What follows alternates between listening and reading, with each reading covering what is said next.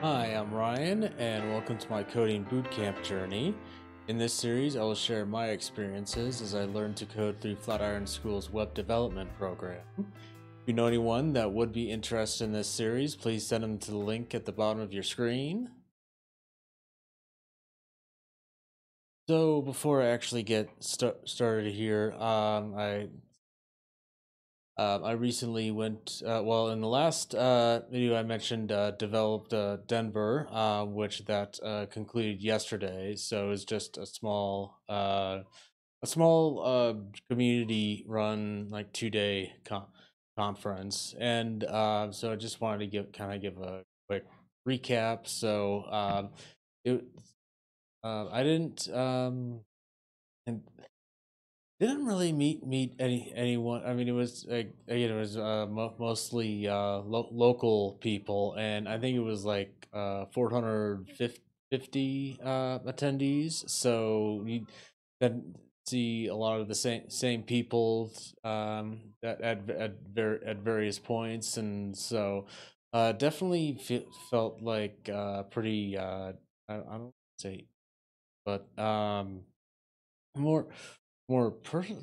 I don't know. It didn't feel like, with a lot of tech conferences, they're like twice, at least twice the size, and so it didn't feel like as anonymous. I guess would be the better way to put it. This is the first time that I went, and I really liked its uniqueness. It was spread out across like 5 different small venues, like an art gallery. Uh, Another one was a restaurant, and so there was a real sense of like changing contexts, going from one panel or talk to another. So so yeah, I made a lot of real good connections, and so yeah, so that happened.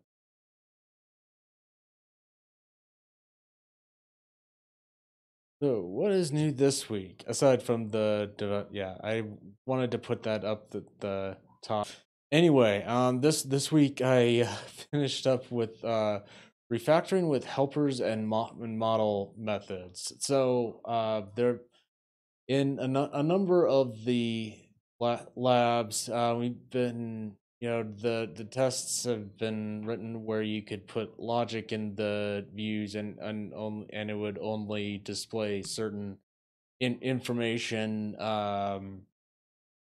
it, and under certain conditions, which is a bit outside of the of what the point the view is just display the data presented to it by the controller.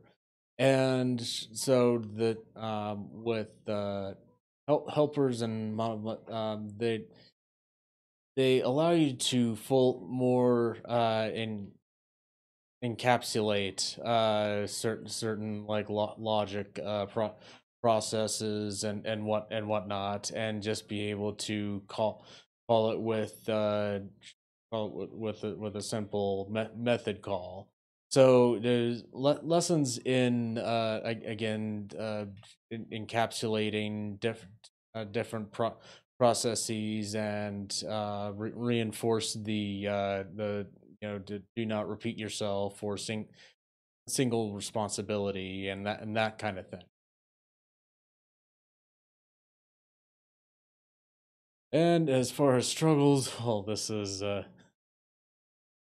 so I was stuck on one. I was working on lab involving setting up nested resources.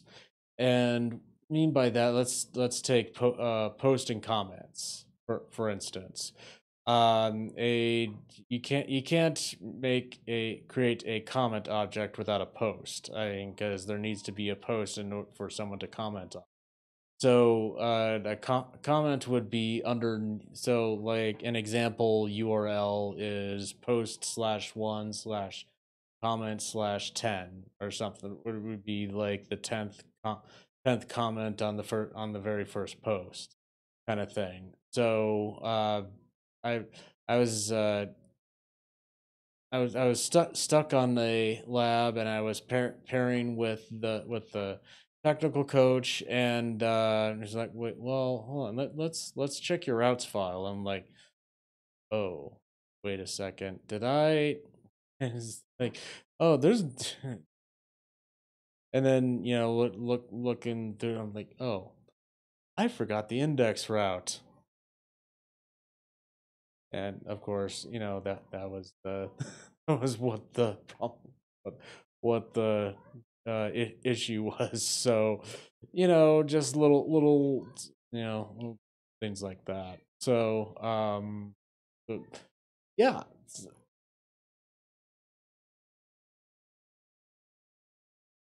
And as far as victories, during this week in our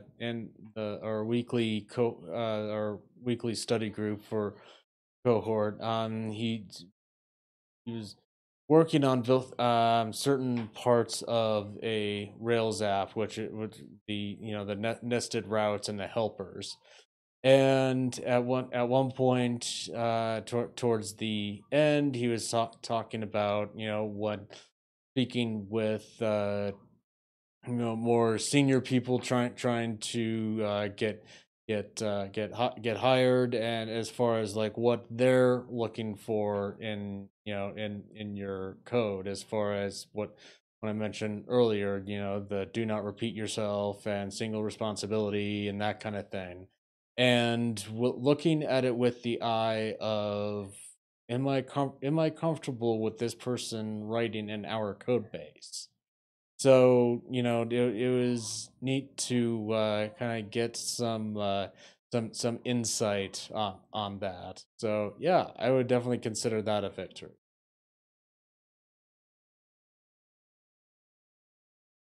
And what am I looking forward to? So our next portfolio project is first week of September.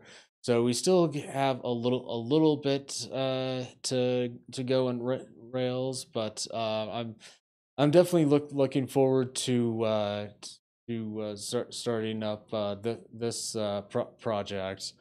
I I wanted to do something involving like solar panels.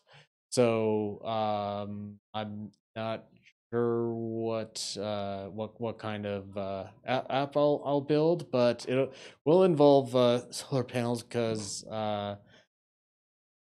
global warming's a real thing, and we really need to start making big strides in that. So maybe I'll I'll think of something that I'll make it hopefully make that entry point into getting solar panels for yourself a little bit easier in some way. I'm not sure. That yeah, haven't had much time to think about it, but yeah, that's kind of my plan at this point.